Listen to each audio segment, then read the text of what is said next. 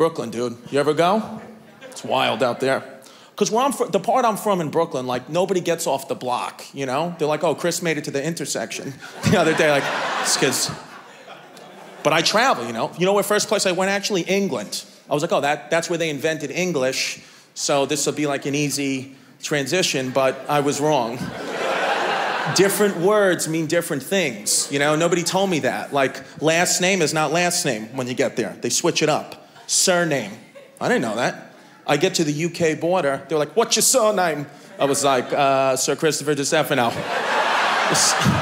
just cocky right away, Brooklyn, you know? It was like, Brooklyn Knight, you know who the fuck I am, all right? Give me all your finest meats and cheeses, so thank you. That's what they do, just change the TH to an F, and then you're British. Thank you. Sometimes I couldn't even understand what they were saying, like, so I would just make British sounds to try to, you know, I'd be like, thank you, oh, what for the head, la la la. Brilliant all the time over there with the, oh, it's brilliant, this is brilliant, it's brilliant. That's a high honor of a word in the US. You can't just run around and say shit I do is brilliant. Like, I'll get emotional, you know? Nobody talks to me like, but over there, oh, look at that homeless guy. Look at him petting a dead ferret. Isn't that brilliant? I was like, bro, that's heroin, all right? Come on.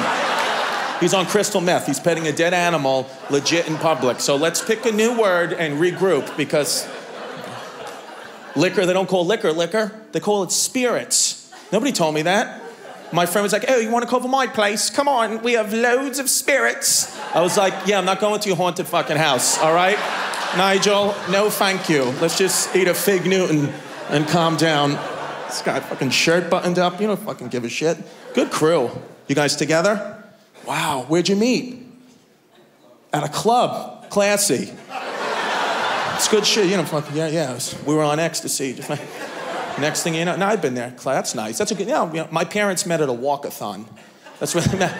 My mom was walking in the walkathon because she's a great person and she was raising money for breast cancer. And my dad was walking in the walkathon because he had lost a bet. So he was like, yeah, so then I had to walk in a walkathon like a homo. And I met your mother. And that's always how he says it, like a homo. It's like, what's gay about walking in a walkathon? But you have to understand, when you meet my father, he assumes you're gay. And then you have to work your way back to prove to him that you're straight. And if you mess up once, you're gay forever. I had a blueberry yogurt when I was 15. It's never been the same since. If he was here right now, he'd be like, lick the microphone, Chris, so you know you want to. Just give it a little lick. Shove it right at your ass. You fucking love it. It's hard, dude. You don't want to. He doesn't want to laugh. He's on, you know, he's on a date. I don't approve of that. You want to go to the club?